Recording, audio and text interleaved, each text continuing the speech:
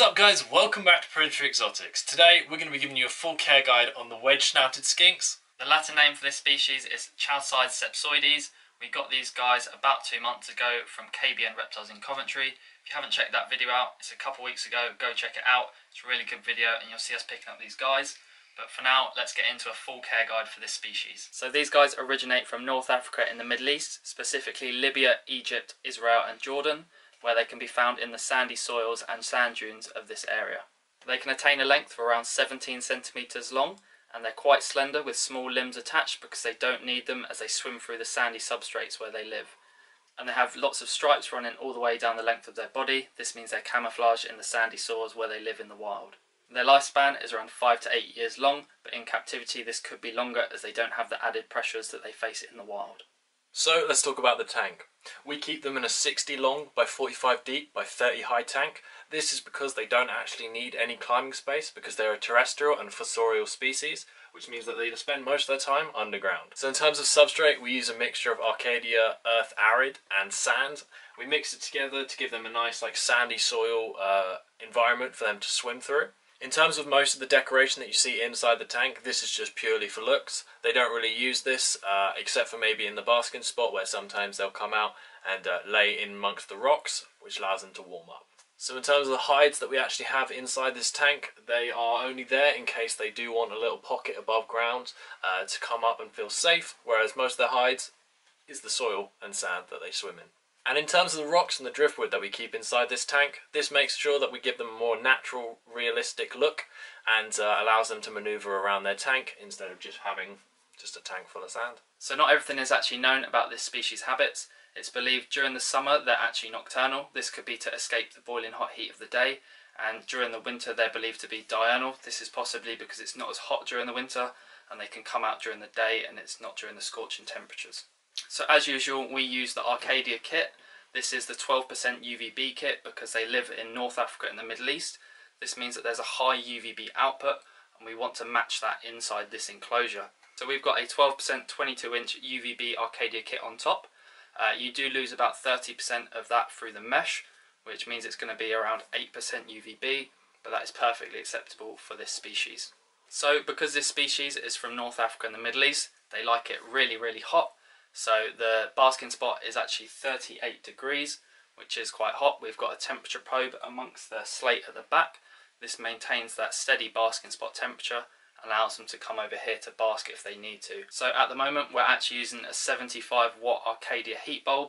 This ensures that temperature is nice and hot, but it means the cool area cools down to a nice temperature and they can thermoregulate nice and easily across the length of the tank. So as always, make sure you use a thermostat with any heating products.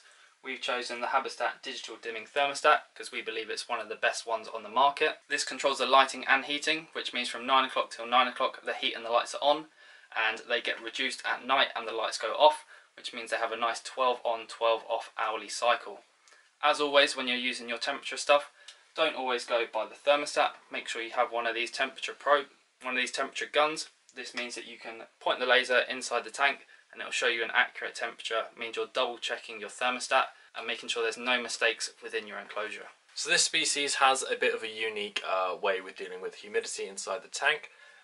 So you need to keep these guys at about 50 to 60% humidity, but it needs to be more of a unique and kind of harder way of dealing with this. Basically, there's two ways of dealing with this. It's either running a tube down to the bottom layer of the substrate and then pouring the water through the tube so it reaches the bottom and moistens up the bottom area. Or, as we found and how we do it, is we kind of spray down one side of the tank and then mix the soil in. The top will dry out but the bottom will stay nice and moist. This allows them to have a wet side of the tank and then a dry side of the tank depending on where they want to go to.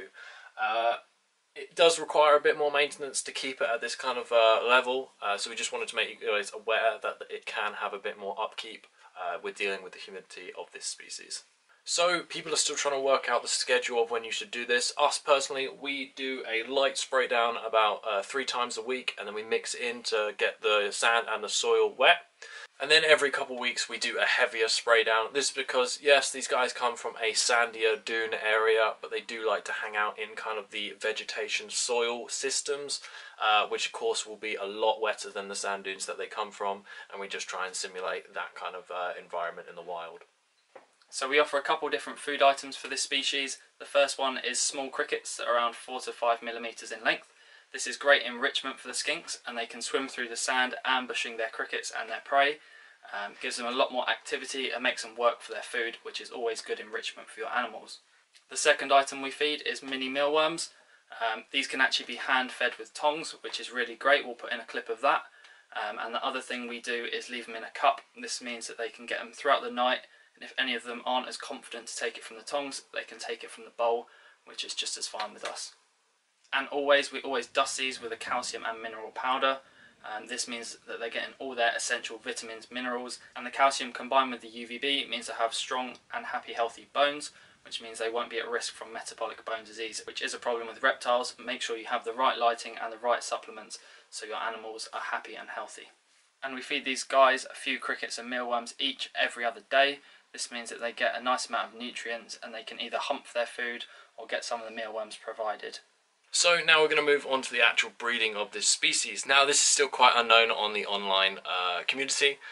We are actually really lucky. We have the second generation of captive bred, whereas most of the ones that you'll find in your local pet stores will be wild caught. So we had a long chat with the people who actually provided us with our Wedge-Snouted Skinks about how they went about breeding, and what they kind of said is they made sure to keep the bottom layer moist, and that kind of created a nice environment and success for breeding. We haven't had any results in terms of breeding with our current species, but we will definitely update you if we do. We are currently following the same kind of guidelines that he provided us on how to actually breed this species, but the thing with these is we don't actually know what sexes we actually have, as they are a really hard species to sex. We're hoping that with the amount that we have 4 in there right now, we're hopefully that we've at least got 1 female in there. So we currently have 2 adults, 1 subadult and 1 juvenile, but of course once they all grow up then it would encourage more breeding, and hopefully we will have some babies coming around.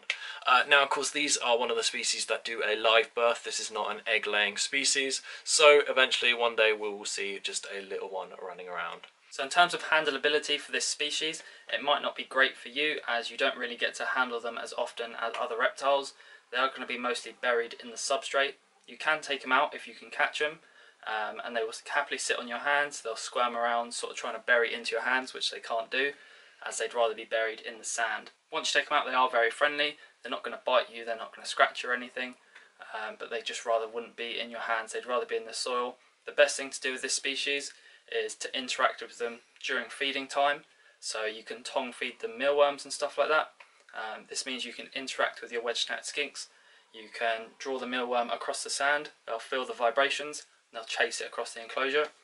This is very exciting to watch, and it means you're interacting with your pet and not stressing it out by handling it more than you should. So we just wanted to let you guys know that this is, of course, a new species for us as well. We hope that we have provided you with the right kind of information that you're looking for. So before actually discovering these on the KBN Reptiles website, I hadn't actually personally heard of them, and neither had you. No. So we looked into as much information as we could. We found a few different articles online, maybe 2 or 3, a few different scientific journals of them observing them in the wild, but no care guides, no sort of information about them. We've had a few people ask for care guides on this, so we're trying our best. We found all the information we could online and all the observations that we've made during our time having them. We're keeping them pretty successfully at the moment. I mean, we wanted to provide you guys with at least something that you can at least start off into looking in the Wedge-Snouted Skinks. Now, of course, all the information that we've given you today, we don't want to, give by gospel, saying that this is the way that you should do it. This is the way that how we're doing it, and hopefully this will work for you as well, because it is a great species, and it is quite a funny species to watch as well, especially during feeding. But we just wanted to provide you guys with at least something you guys can look into getting some Wedge-Snouted Skinks and have some kind of information before you get them. But do make sure when you are going to buy these, double check whether they are wild caught or captive bred. We were lucky enough to get the captive bred, which means they won't have any sort of parasites that they may have incurred in their time in the wild. This means that they're going to be healthier and probably live longer. You're going to know sort of the rough age, whereas a wild caught you might not know as much information about them. And if we have missed anything in this video, we would like to know. If you can put it down in the comments below. We do read all the comments that you guys give us, and especially with this species, we're also looking to learn, and maybe you guys can teach each other stuff down in the comments as well. Yeah, if you do have this species, leave a comment, sort of your experience keeping them. And if you don't keep them, this probably is a good addition to your collection. Especially if you haven't heard of it, you can show people, teach people about this new species, hopefully get more people excited about this species, and we can keep a more diverse range of reptiles in this hobby. Not just the standard stuff that we usually keep now. You can expand your horizons and keep a lot of cool different reptiles that not everyone has heard about. So yeah, we just wanted to give you just a quick warning message that, you know, everything we might say might not be the best way of doing stuff, it's just how we're doing it. But thank you guys for watching anyway. So guys, we hope you enjoyed this full care guide on the Wedge-Snouted Skinks, child-sized Sepsoides. Don't forget to check us out on all of our social medias, and don't forget to subscribe down below as well. Leave a comment if you guys have picked up some Wedge-Snouted Skinks, as this was a new species that we discovered. Yeah, we haven't really found any care guides online, so we hope you guys have enjoyed this and actually been helpful to you.